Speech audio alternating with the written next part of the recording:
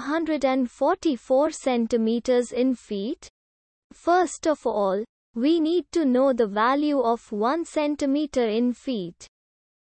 It's always 1 centimeter equals 0.03280839895 feet.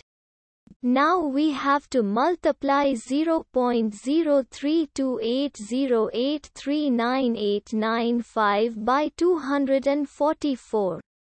Therefore, 244 centimeters times 0.03280839895 feet equals 8.0052493438 feet.